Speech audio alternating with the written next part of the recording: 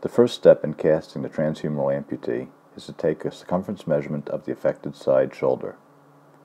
Place the tape measure through the axilla and over the shoulder just medial to the acromion as shown.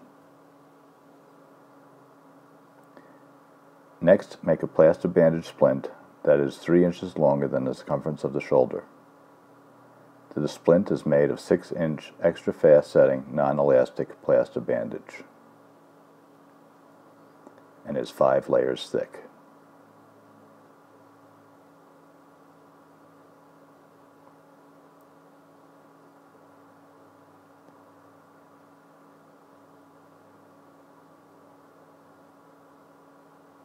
A pre-made axilla forming board will be used to assist in application of the axilla splint. The axilla forming board is made of 1/8-inch polypropylene or similar plastic with the proximal edge shaped to fit in the axilla.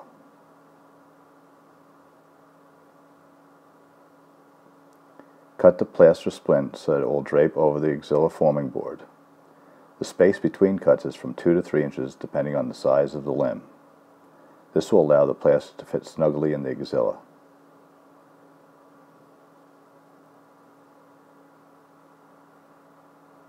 Here I'm demonstrating how the plaster will be draped over the axilla board when it is applied to the patient.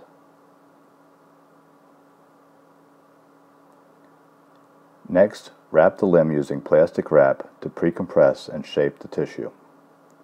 Wrap the limb so that the end result is smooth, that is, without any roping of the edges.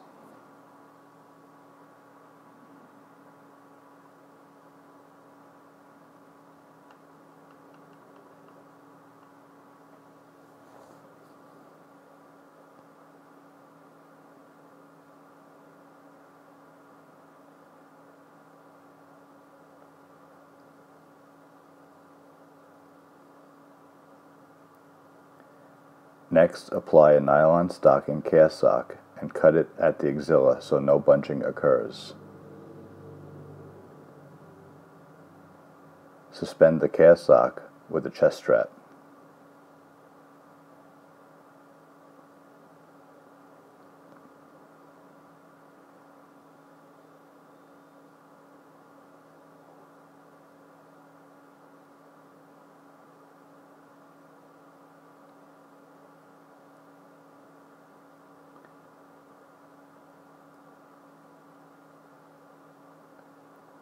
Apply a piece of fabric in the axilla to protect the patient from the plaster.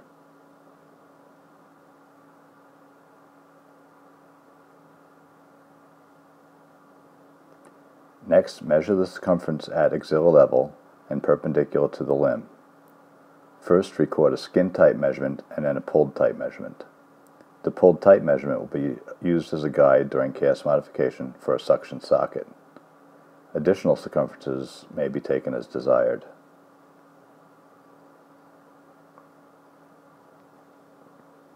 Practice placement of the axilla forming board so that the patient will know what to expect. The amputee should be instructed to adduct the limb to hold the forming board. This is very important that the cast is taken with limb in full adduction. Any amount of abduction will cause the socket to gap proximally, especially for closed shoulder or integrated saddle designs.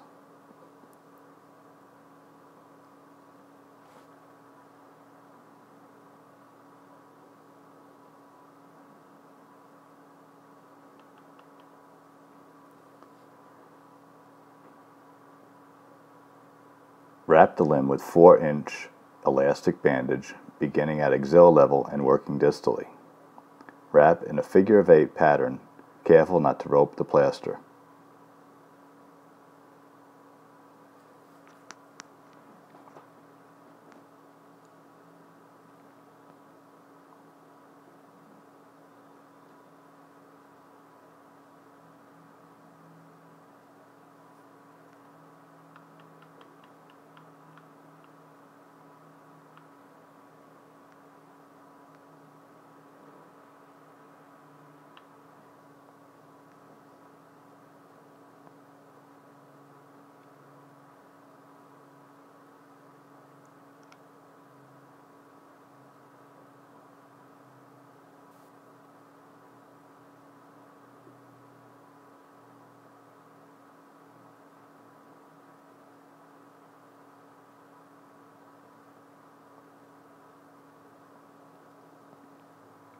Next, wet the previously prepared splint, being careful not to lose track of the ends.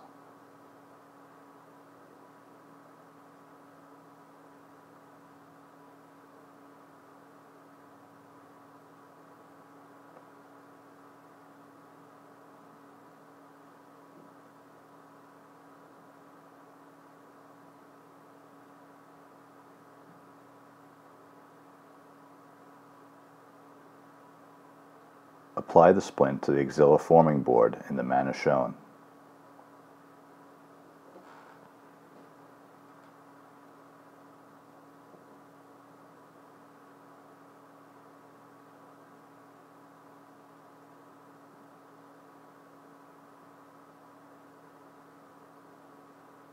Place the axilla forming board with splint into the axilla.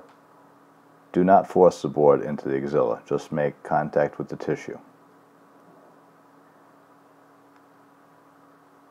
Have your assistant hold the board in place while you wrap one side of the plaster over the shoulder and then the other. Smooth out the plaster so there are no wrinkles. Shape the edges up to the trim line as shown. When casting longer limbs, take care not to bring the cast trim line too medial, otherwise it will be difficult to remove the cast. This casting method has been used successfully for all transhumeral socket designs, open shoulder, closed shoulder, and integrated saddle socket designs.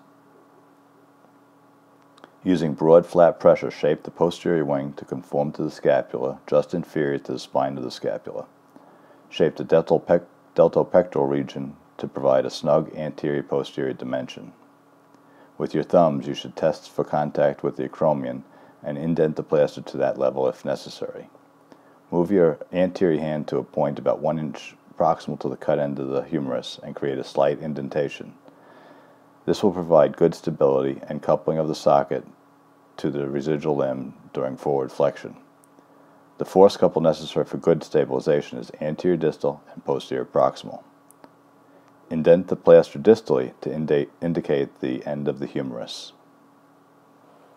Allow the plaster to harden and then remove the cast.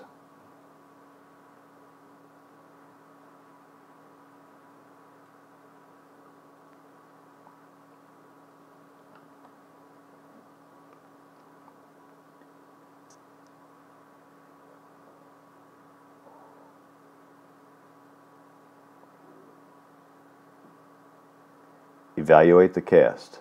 If you are not pleased with the cast, repeat the procedure. Each step in fabricating the prosthesis is important, but starting with a good cast is critical. Next, take necessary measurements to construct the prosthesis. Measure the sound side from acromion to lateral epicondyle,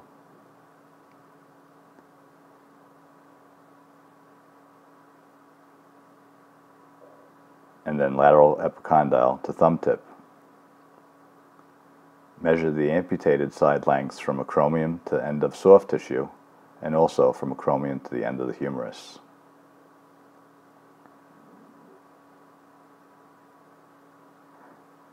Lastly, take any other measurements or information needed, such as skin color and hand size.